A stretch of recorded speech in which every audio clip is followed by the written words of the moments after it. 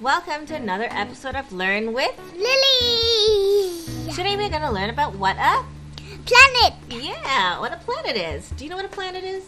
A planet, you need 3 things. You're right. You need 3 things. And the first is that it must orbit a star.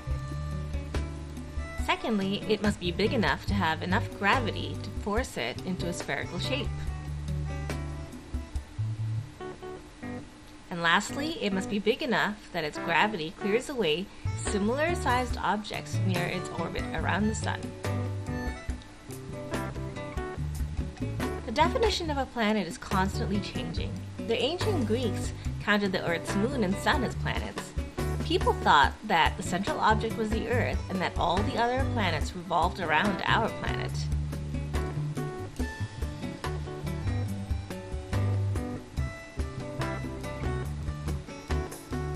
But by the 17th century, telescopes were invented, and astronomers realized that the Sun was the central object in the sky, and all the other objects, including Earth, revolved around the Sun.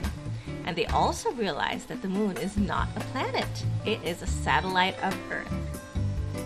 Continued advances in telescopes made it easier for astronomers to see what was up in the sky. Telescopes are equipment that gather light to let you see objects that are far away. Reflecting telescopes use mirrors to gather light, and refracting telescopes use magnifying lenses to gather light.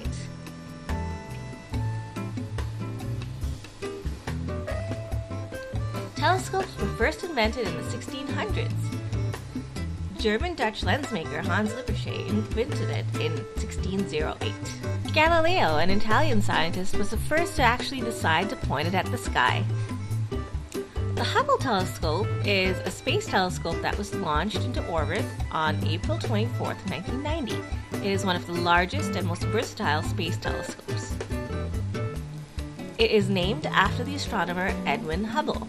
It was built by the United States Space Agency NASA with contributions from the European Space Agency.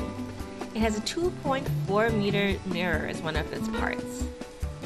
It has 5 science instruments that study the universe in infrared, visible, and ultraviolet lights. Light is collected by the main mirror, then reflected onto a smaller mirror and then sent to the instruments. The information is then sent to Earth through a relay satellite.